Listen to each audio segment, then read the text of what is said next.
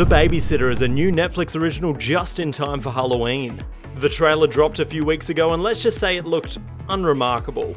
A money grab from Netflix for Halloween with some girl-on-girl action targeting young male audiences. But I frickin' loved this movie. Right from the start, we're greeted with some surprisingly beautiful cinematography, with great acting from the young stars. The chemistry between the cast is amazing, and the casting itself is spot on.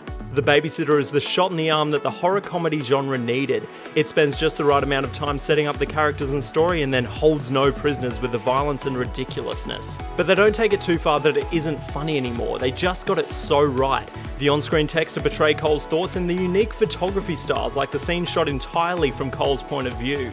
The Babysitter is a lot of silliness, a lot of violence, and a lot of awesome. Watch this if you love a gruesome death scene and love a horror that doesn't take itself too seriously. But that's just my thoughts. What did you think? Let me know in the comments below. But until next time, this is Matt Rogers, signing off.